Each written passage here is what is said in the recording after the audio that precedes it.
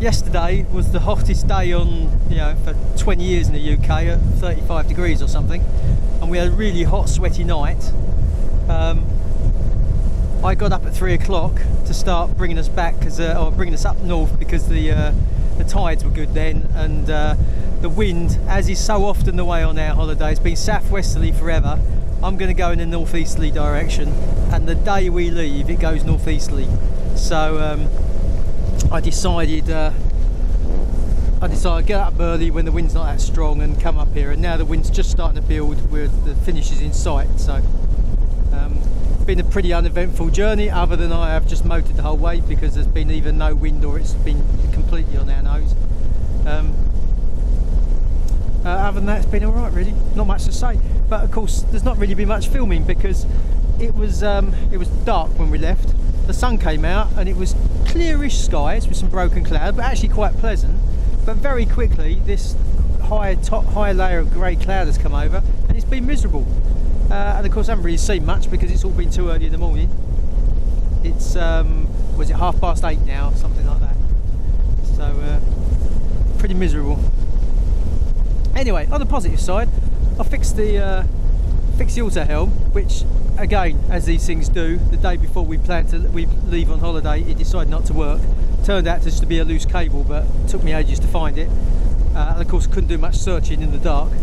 I've tightened up the guardrails, put the dodgers on. It's just bits and pieces.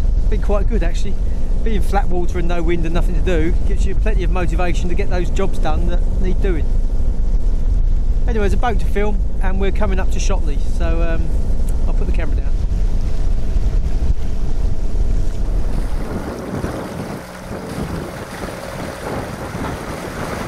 So in case that wasn't completely clear, we were heading from the southeast corner of England on the River Medway, where that red dot is, up the east coast to the point at which the River Orwell and the River Stour meet, which is where they meet the North Sea and where Shotley Marina is located. Now you have to lock into Shotley Marina, following this channel from a buoy out in the River Stour in towards a lock. Unfortunately, the camera went flat at this point, so you won't get to see it. But trust me, it all went okay. And if you watch next week, you'll see us lock out. In other words, do this journey in reverse, if you're at all interested.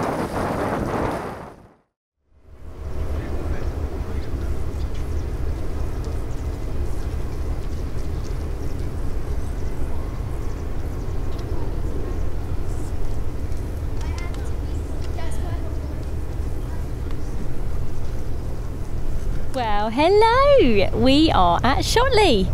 Oh my goodness, we left at 3 o'clock this morning. We left Stangate Creek. Well, we had to nap, not really. But... exhausted. I don't even know what the time is now. Like 12. Is that all? Yeah. Oh goodness, we've had lunch and everything. We're just going to go for a little walk because we can't sleep now. And we've lost stuff for the Davits. Yeah. We bought these Davits. Who to blame? No, not me. We bought Davits and then we've lost the bolts. The plan was to fix the Davits whilst we're on holiday. Fine, we've got the Davit bits and the base and this other thing, and now we've lost the bolts. We're not doing very well. Yeah, by the way, I'm on a hoverboard. Izzy's on a hoverboard, she hasn't grown that much. Come on, Iz. But I am like up to her ears. Winnie! No, do not eat that. Oh, good spot, Izzy. Yes, we have managed to fit one of these on the boat. It's not that big, it's only 10 kilos. 10 kilos? It weighs a ton. Oh. So, we found the washers and the bolts. Before, luckily we spent our money in a chunnery, Mum? in a children's bucket. Because of course, that's where you store £20 worth of bolts and washers, isn't it? You are if you're me.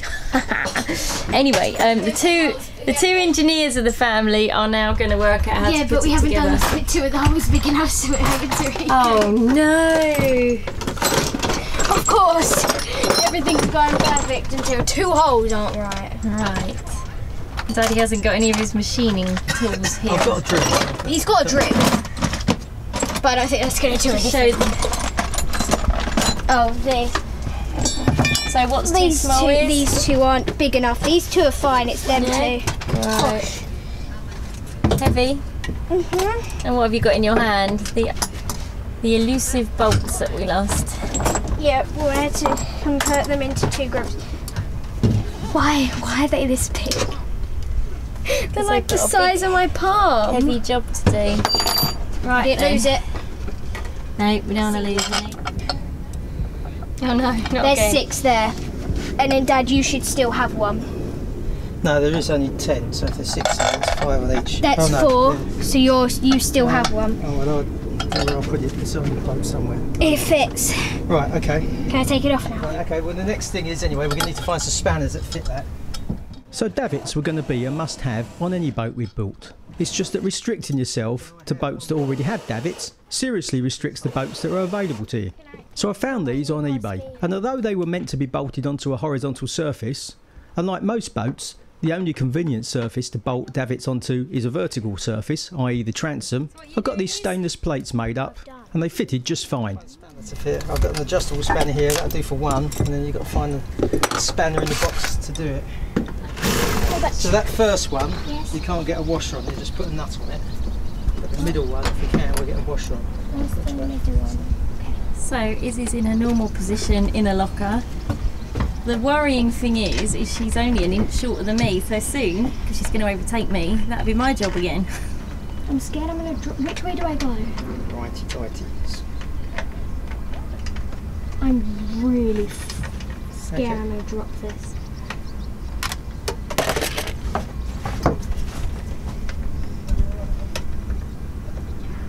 You can just see my hand. Going in? Going in? Yeah, it's going, but Okay. very slowly because I don't want to No, drop that's it. all right. Well, once you've started it, you haven't got to worry about it falling off. off, have you? Okay, Izzy didn't fit in the next locker because there's a gas bottle in the way, so she's having to do the outside. Whatever that was, it was disgusting.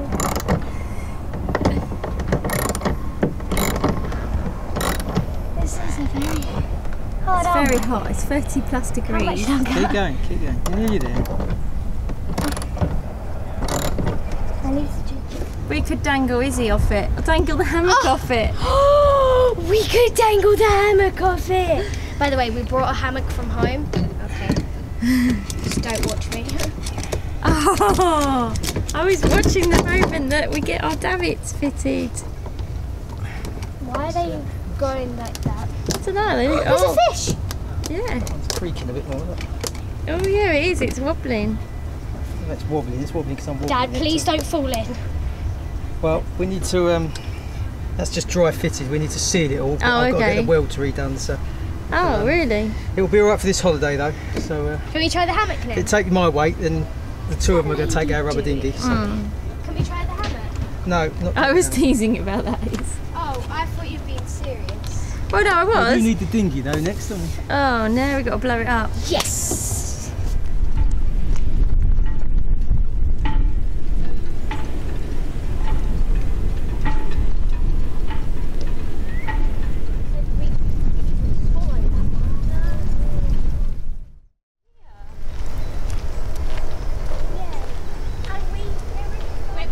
Following you. You're not gonna fit. You would have to go over it. Get over it. Yeah. I want to go for a walk. Lots of container ships here. Docks go on forever.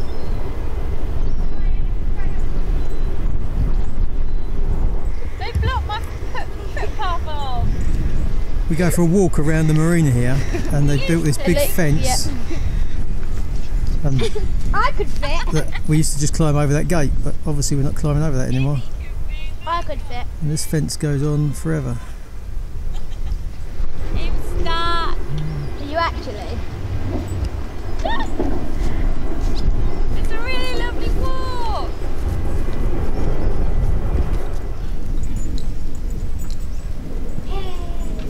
It's a lovely marina, Shotley, with some lovely boats in it, but like every marina, there's always some boats going green in the corner somewhere. Look at that nice Beneteau. What a waif. Isn't that nice, Francis? Francis isn't actually in such bad condition. Yeah, but that Beneteau is a waste.